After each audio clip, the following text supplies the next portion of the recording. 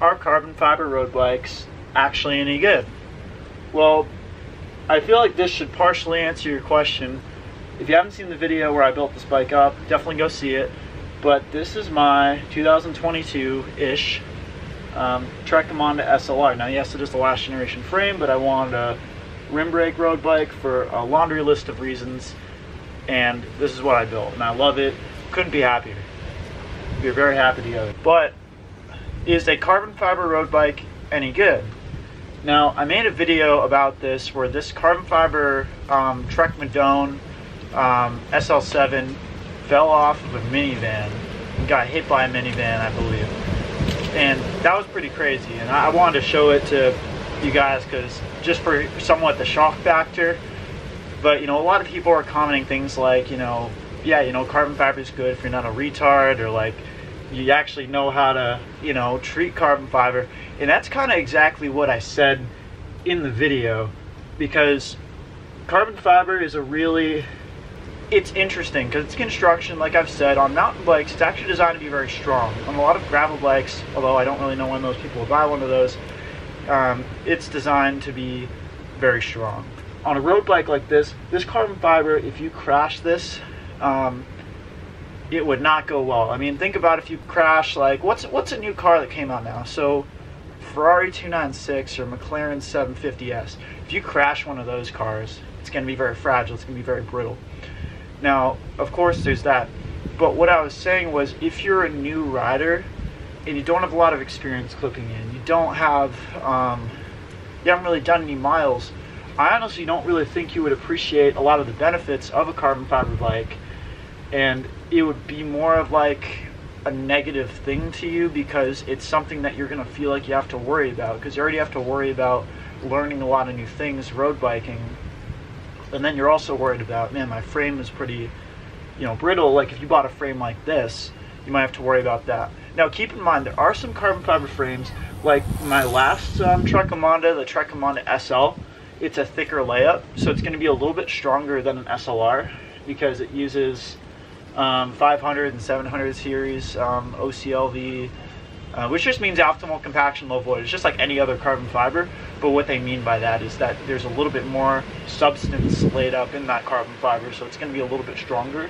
It's nice to not have to worry about that as much. Now keep in mind with this too, 9 out of 10, at least I don't think I've seen any new alloy road bikes that have an aluminum fork anymore. Most of them actually come with a carbon fiber fork, and many of them actually come with a carbon fiber steer.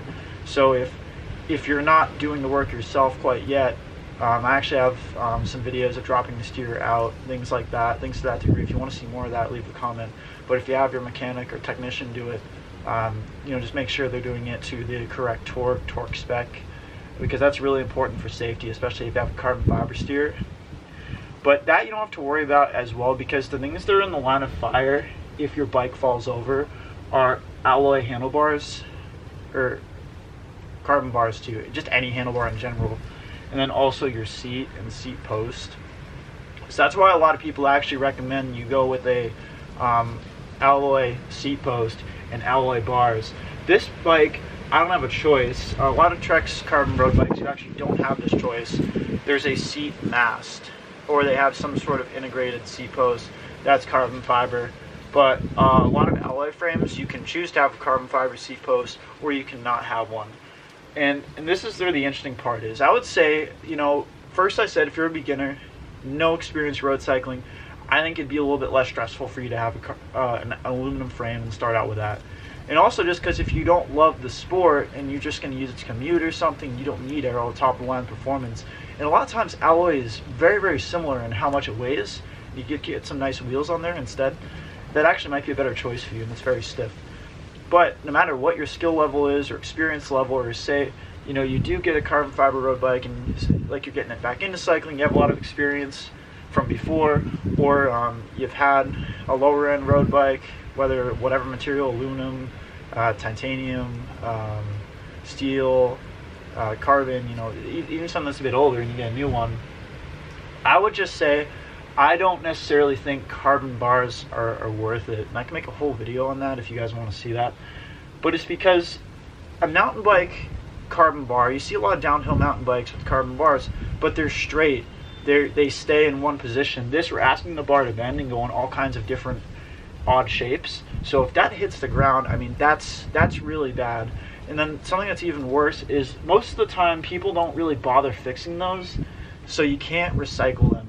It's just basically carbon fiber. You know, it's cool. It's on Formula One cars and, you know, Alfa Romeo 4C and every McLaren you can think of, but it's not a recyclable material.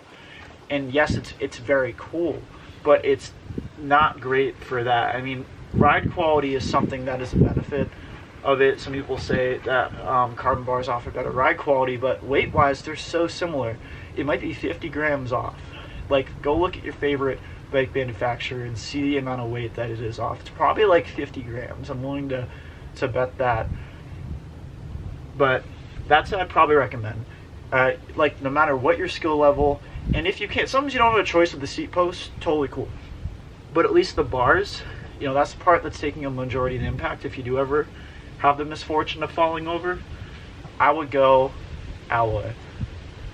Now, carbon fiber is great, but you got to take care of it, and you have to just think about, you know, if you're packing the bike or bringing it on an airplane or something like that, just making sure that you're being very careful and patting all the correct things when you box it, and you're servicing the bottom bracket regularly, because that can also ovalize if you see some of the early Specialized bikes. But overall, I think carbon fiber is a great material depending on the application and what kind of rider you are. You just want to make sure that it's going to fit that list of criteria for you, and it's going to provide the best ride. I mean both figuratively and literally. I mean, literally, it rides really nice, although people that ride titanium say it doesn't ride as comfortable as that.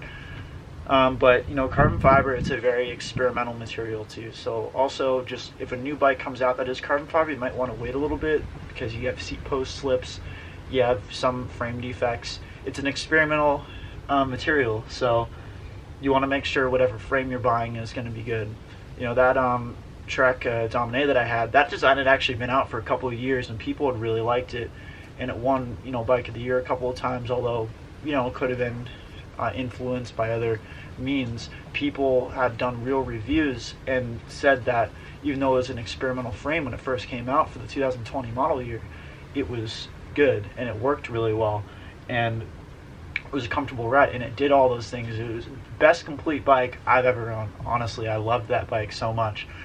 But you want to make sure it's going to suit all your needs.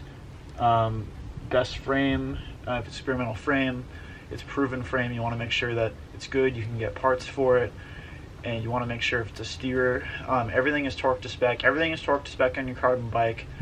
Most importantly, don't run over it with a minivan. I'd say that's, hopefully that is a little bit implied, but don't run over it with a minivan. Alright, stay vegan, guys. Peace out.